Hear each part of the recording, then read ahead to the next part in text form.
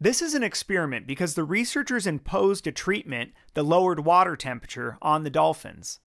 If the researchers had instead simply recorded the hormone levels of dolphins found at different water temperatures, it would be an observational study.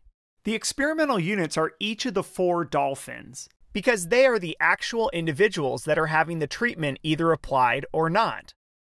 We can group these experimental units into a group that receives the treatment, called the treatment group, and a group that does not, called the control group. The control group is the dolphins that were housed in the pools that had unaltered the ambient water temperatures. The treatment group is the dolphins that were housed in the pools that the researchers reduced the water temperatures. The explanatory variable is the water temperature. The response variables are the cortisol and aldosterone levels. We know this because the explanatory variable is applied or altered to the treatment group.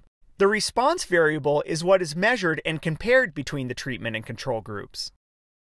Now, these hormone levels vary, so we expect some differences to just naturally occur between the control and the treatment group of dolphins.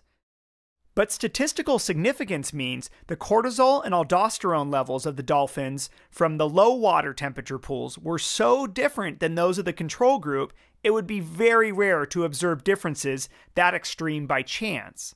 Therefore, there's evidence the water temperature is affecting the hormone levels.